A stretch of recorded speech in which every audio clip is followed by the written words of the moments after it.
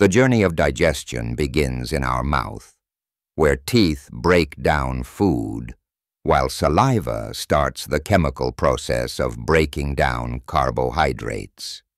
Once chewed, food travels down the esophagus through a process called peristalsis, pushing it toward the stomach.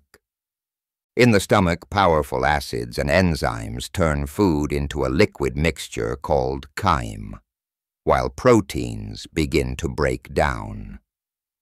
The small intestine, lined with millions of tiny finger-like projections called villi, absorbs most nutrients into our bloodstream. The large intestine absorbs water and contains trillions of beneficial bacteria that help break down remaining food particles. Finally, the extracted nutrients travel through our bloodstream to nourish every cell in our body, while waste products are eliminated.